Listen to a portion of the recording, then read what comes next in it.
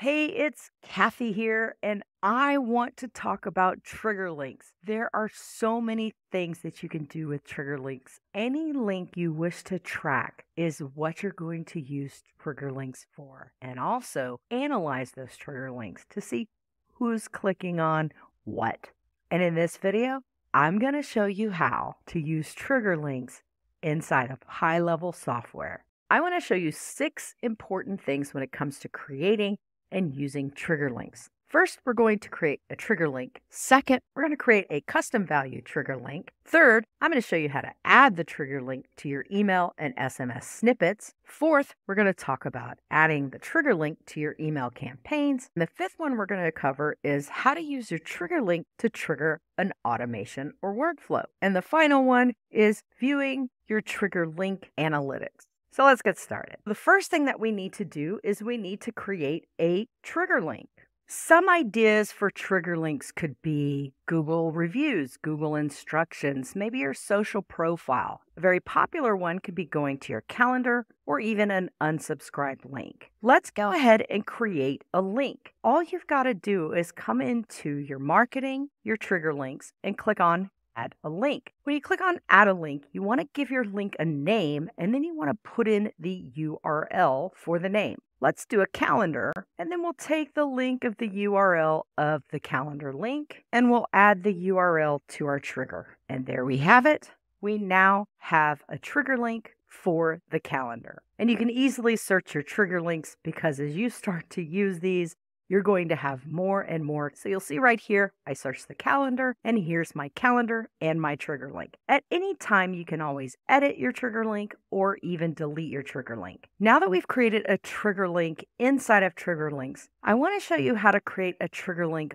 also using custom values. The reason why this is important is because a lot of times you might have promotions. Maybe you have promotions that are going first quarter, second quarter, third quarter, in which case I would go to your settings. Let's go into your custom values. And inside of your custom values, this is where we would create a new custom value. Again, we can give it that name and we can put in our link here. Then you hit create, and now I have a custom value for the same link. Let's go in and search this. And when I search the custom values, you'll see the calendar name, the custom value key, and the value, which is the URL. So we can easily copy this right here. I'll go ahead and hit copy. Let's go back to our trigger links, and we'll go back and the link, and I can paste the custom value link there, and I can call this calendar, paste into the URL. Make sure that you don't have any spaces before or after, and then hit save. When I select to look for the trigger link for the calendar, I have a calendar link that has a custom value and a calendar link that has a link to the URL. Creating custom values is really valuable when it comes to being able to just go into that custom value and change it and update it. First quarter promotion, second quarter promotion. Using custom links is great because that custom link can be easily changed without having to add multiple links. Now that we've got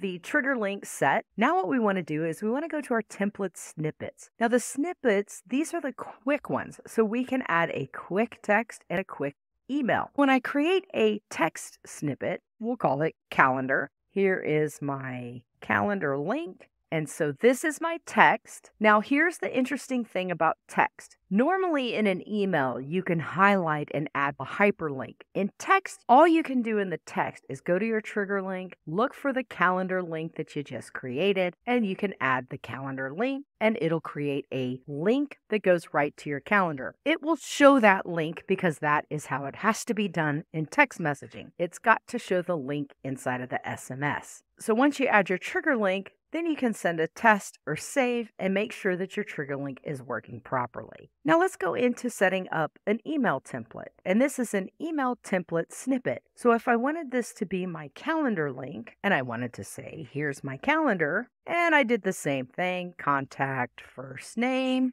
here's my calendar link. What I could do in this one is highlight my calendar link, come over here to insert edit link, And when I click on the link, I can come all the way down here and you'll see the text to display, which it says, here's my calendar link. And then I want to pull that calendar link from the link list. So we would go to the calendar link, select OK, and in which case they don't see the link, they can only click on it. Once you save it, you'll have it in your message template snippets, and you'll be able to easily use that when sending that quick on-the-go mobile text or email. Now let's go into the email templates. Email templates are beautiful templates. We have a header, we have a footer. Let's go ahead and open this email. Now remember, we talked about custom values. So if you created a link using custom values and you created a promotional email here, all you'd have to do would be update the promotional link, and you can leave your summer, spring, fall, and winter promotions and just change the link inside of your custom values. What we'd want to do here is we're going to highlight any kind of word that we may use. Maybe it's also directions. We could type in directions. You need directions to our location, or it's the promo link inside of the email. Once you type in your word,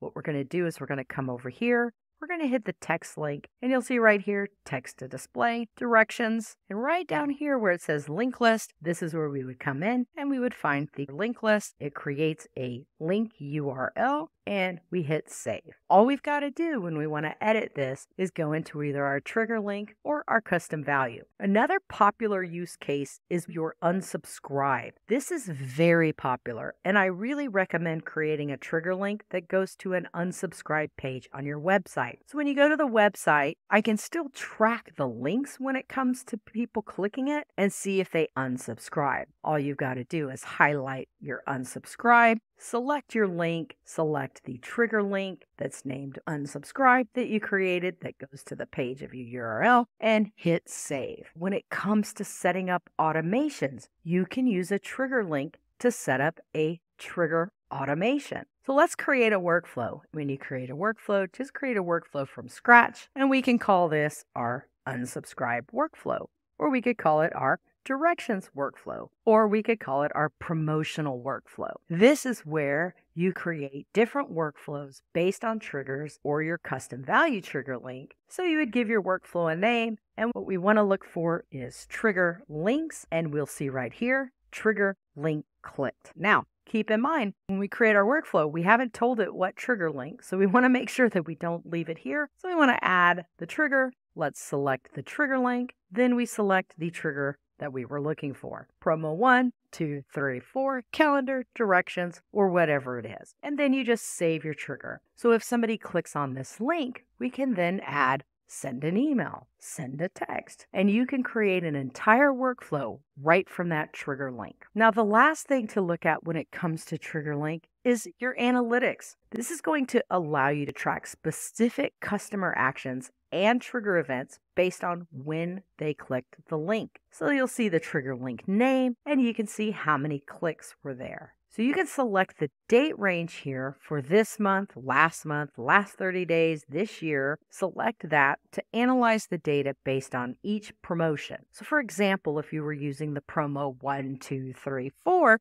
you might want to check and see how many people are clicking on your trigger link from that promotion. If you're using calendar booking, you want to see how many people are clicking on the calendar, maybe how many people are clicking on to get directions or other trigger links that you created. A quick recap: 1, creating a trigger link; 2, creating a custom value trigger link; 3, creating a trigger link email or text snippet; 4, add to your email templates; 5, using trigger links to trigger an automation; and 6, analyzing your triggers. And those are the steps and how easy it is to use triggers inside of HighLevel. And that's how you use trigger links using HighLevel software. Thanks so much for watching, and I'll see you on the next video.